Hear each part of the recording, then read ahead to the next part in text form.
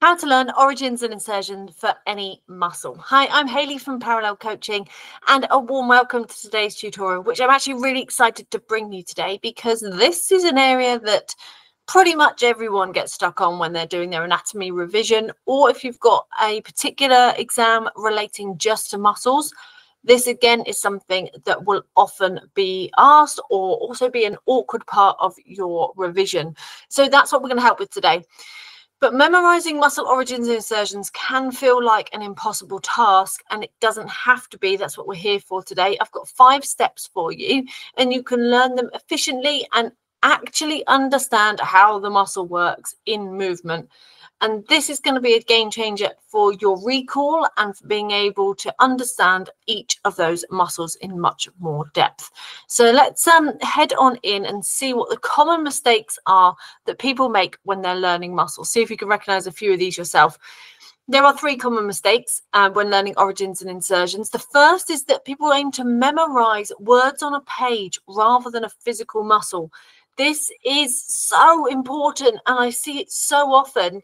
They get given a physical manual from their training provider, or they look inside a book, and it's literally a table of words, and it's just details of the origin, detail of the insertion. That could be in very big detail, so quite advanced terminology whereby there's bony landmarks to understand, or even if it's simplified, it's still a lot of bony landmarks to remember as the origin insertion point. Plus then you've got the name of the actual muscle itself, and it becomes just a lot of words that you don't really understand, that you're trying to remember rote, like word for word. So instead of memorizing them word for word on a page and applying that to not just one muscle, but up to 50 muscles for the level 3 anatomy, if you're doing something that's outside fitness, you might have hundreds of muscles you need to learn. This means that it's very important that you don't make that mistake. You will not memorize by learning it word for word. Mistake number 2 is learning lots of muscles all at once. That could be 37 muscles for level 2 anatomy and physiology, 50 for level 3 anatomy, or if you're doing nursing or a doctorate, you're going to have hundreds that you need to learn. You cannot learn them all at once. And if you try to, all of those different origins and insertions are going to get all mixed up in your brain, and you're going to end up not really understanding exactly where they are or what they do. And it's going to be much harder to recall that. So you want to spread it out over a longer period of time. Mistake number 3 is expecting perfect recall immediately. I lost track of how many times I've heard this. So if someone goes, I've learned a couple of muscles, so I learned 1 or 2, and that was brilliant. And then I went to bed, I woke up in the morning, and I expected myself to know it all immediately.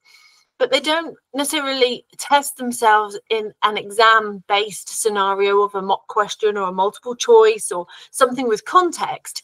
Instead, they end up testing themselves on what can I remember about that muscle, which is so open-ended, your brain doesn't have the context to pull on for that recall. And that means that you feel like a failure and you stop and you go, I can't do it. And you end up in this downward spiral of, I'm not going to learn muscles. So we're going to avoid these mistakes. And we're going to get the most out of your muscle memory with these 5-step process. This is what we use when we teach how to learn muscles inside parallel coaching. This is what we particularly look at, these 5 steps. And these will address those common mistakes as well. So the step number 1 is to take time. You want to schedule 15-minute revision bouts throughout your week. Make space in your diary for 1 slot per muscle. Notice that's a good amount of time for staring at one image of a muscle rather than trying to learn everything or all 50 muscles in an hour. Don't. Just 15 minutes per muscle you need to learn.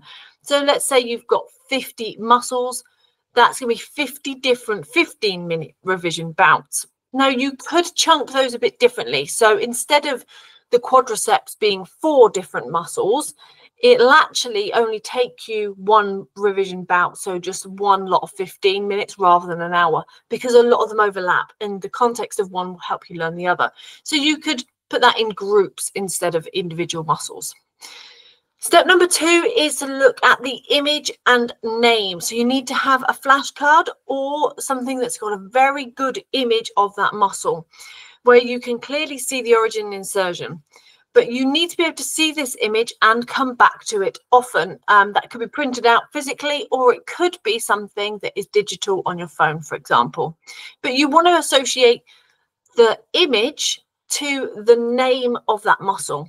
And the more that you can repeat just these two things together, that in itself will make a huge difference. If you're looking at that one image with the name, you're already making that association, which is very, very valuable. Step number 3 is to use your own words. So in your own words, describe the location of that muscle. So look at it and go, okay, it goes from that bony bit on the hip to this bony bit on the knee, or like, where is it? For example, you might say the 3 hamstrings start at the pelvis, or they start on your sits bone. So you can kind of break it down in your own words, and that is where the learning begins. Learning is so much easier when you relate it to something that you already know. If you try and use words you don't know, again, you go back to that memorizing word by word, rather than saying, oh, I know there's 3 hamstrings and they all start on my sits bones. I'm sat on my sits bones now and I can feel that. Oh, that's where my 3 hamstrings are. Immediately, you'll remember that because it's on your own body and it's in your own words. And I promise you, your recall will be much better. Step number 4 is fiber direction. This will help as well because you're not just remembering words again, you're looking and analyzing the muscle itself. So look at the direction of the muscle fiber. This is the lines that go down that muscle, as this will help you understand the joint action. But also those lines of fiber will run from origin to insertion. So you're able to then pinpoint that that line must mean that the origin is at one end of it and the insertion's at the other end of it.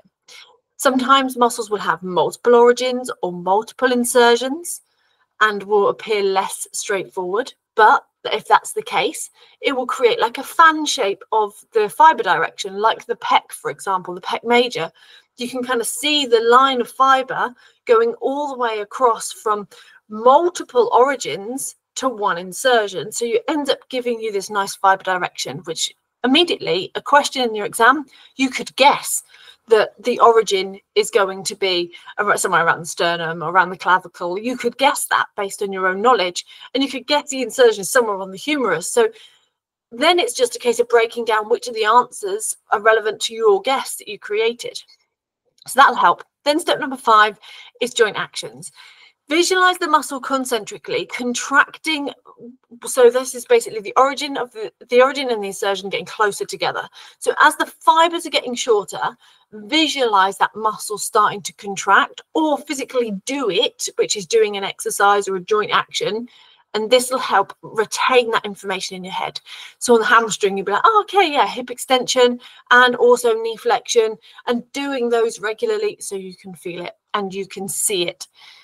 Then layering all that on with your origin insertion will make a massive difference. But if you think about that as a 15-minute chunk, it's just those 4 steps, isn't it? Image and name, in your own words for origin insertion, then you can layer on the fancy words after, fiber direction, joint actions, job done. Then you go on to the next muscle. If you finish that one early, just spend time repeating it and going back over it. But that will make a huge difference to your studies. Let's have an example. I just picked the quadriceps vastus lateralis for this one. Just one of the quadricep muscles, because I thought it's kind of like nice and easy to show you. But this is one of our flashcards. This is what they look like. So first of all, you go, well, here's the name, vastus lateralis. And here's the image. So you can start relating those 2 things together. Then you would say it in your own words. So you're like, well, actually, that's that bony bit of the femur as it comes out to the side. You might know that's called the greater trochanter. You might not. So the bony bit on the side of the hip, as the femur goes out to the side, is the origin point. So it's somewhere quite up high on the femur. Then you know the insertion is going down via the patellar tendon onto the tibia. So you're like, actually, okay, I can see that that is down on the shin bone. It crosses the knee, but it's going via the patellar tendon. So then when you look at the origin insertion, you're like, oh, that makes sense. That's exactly what I said. It's on the upper femur and it's the front of the tibia via the patellar tendon. So you can confirm to yourself that that's where it is. Maybe your the thing that you need is a little bit more detailed, and it would say exactly where that origin insertion is, or maybe there's a particular bony landmark you need to mention, but that's okay. You can layer those on next. Then you can think about the muscle action. So if this origin and insertion get closer together, if you look at the origin at the top and the insertion at the bottom, and we've got these two different color crosses on there, with this origin and insertion, if they get closer together, and you can see the line of fiber running between that origin and insertion vertically, if they get closer together, then we're going to have knee extension. So it's not crossing the hip, so there can't be any hip action, but it is crossing the knee, so there can be knee action. And we know it's going to be extension, so it's straightening out the leg. And the primary plane of movement is sagittal. We've thrown that in for your reference as well. And then an exercise example would be something like the leg extension machine, for example. Now note, the bulk of the muscle is on the outside of the femur, and you can kind of see that here for vastus lateralis. And lateral, the phrase lateral, as in lateralis, is furthest from the midline. If it said medial or medialis, then it would be on the inside, and it would be the vastus medialis, and it'd be on the inside of the leg closest to the midline. But it's furthest from it, so it's on the side with the little toe. It's lateral. And that's a way of helping you remember the name and the muscle together. So this is a typical kind of flashcard that you would see from our muscle memory flashcards that we do, but you can make these yourself if you want, whereby you literally have a good image, work around each of these steps that we've gone through so far, and you'll be well away. So let's go back and just go over those steps one last time. Take your time for your chunks, schedule your 15-minute slots, which we took less than that to go through that vastus lateralis then. Image and name, then in your own words, fiber direction and joint actions. You might go and do a few exercises in the gym to confirm it. And that brings us to understanding all of those muscles together is really key. And remember, you've got to chunk it down into little pieces. Don't make one of those mistakes whereby you try and learn everything all at once. And repetition is key as well. So the more that you can come back and have a look at the imagery, the better. We do something called the muscle memory flashcards. We have them for level 2 anatomy, where there's less flashcards, and level 3, where it's got all 50 muscles inside there. Now, the muscle memory flashcards are digital. So when you access them, you get them in a login area and you can download them from there. Now, when you download them, you can choose to print them. Like you can see some people put them on the back of the toilet door, all over their kitchen cupboards, or turn them into a little booklet. But they're handy for something physical.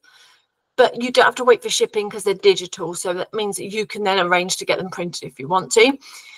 Then inside the, as part of that, you can see, like, you can also leave them digital, and they will look very much like what you just saw on screen for that vastus lateralis. Here's one for the group of muscle of the quadriceps. You can just see the black header on there. That's what that flashcard looks like. Really clear, nice and easy to see. And there's different ones for different exams that you might be taking. So if you are interested in the muscle memory flashcards, I'll make sure there is a link underneath this video. But most importantly, don't do those common mistakes of expecting your recall to be perfect, of trying to learn all the muscles at the same time and trying to remember the muscles word for word, because it just won't stick. So I hope this has been helpful. Please do drop a little comment below with what your big takeaway has been from today. And I look forward to seeing you on any future videos you might join us on. Remember to hit subscribe. And also, if you want those muscle memory flashcards, check out the links that are alongside the video and also in the comments. And I'll see you soon. Take care. Bye.